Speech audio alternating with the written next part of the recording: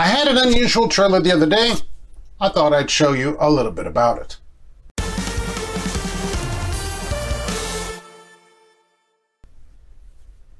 Hello and welcome to Trucking Answers. I'm Mark, your Maple Leaf host. And the other day, I had an unusual trailer from Canada.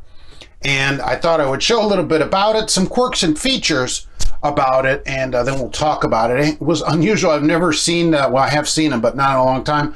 I don't usually get that kind of trailer with these kind of things on it. Let's go out to the man on the street and take a look at it. Mark?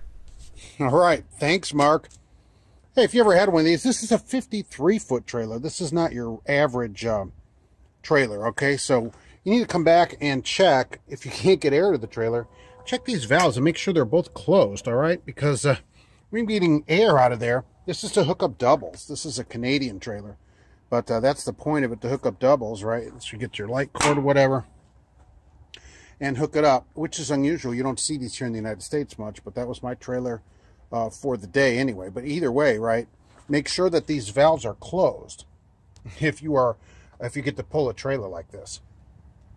I like this too. The upper lights blink for the stop and turn signals. I think all trailers should do that. I think that's a great idea. I don't know why they don't all do it. What do you think? Let's get those lights blinking. This trailer gets the handle too to pull out, to slide the tandems. Isn't that great? That's super classy. You don't see those anymore, and this trailer's only a couple years old, so still got the handle up there, eh? It also gets a box by the crank handle. For what? What is this box for anyway as you walk back here? Well, some people can't park, but that's another story. What do you do with this box anyway? Well,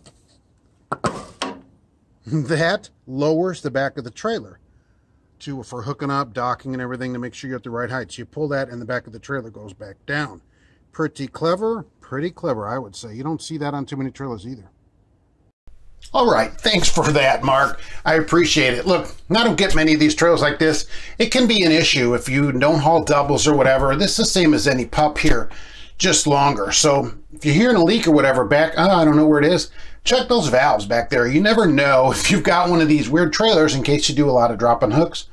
Maybe you don't. It's just a weird thing that I don't see very often, these kind of trailers, so I thought I'd put it out there. All right, so that's it for today. Thanks for watching. We'll be back soon in the United States with more Trucking Answers.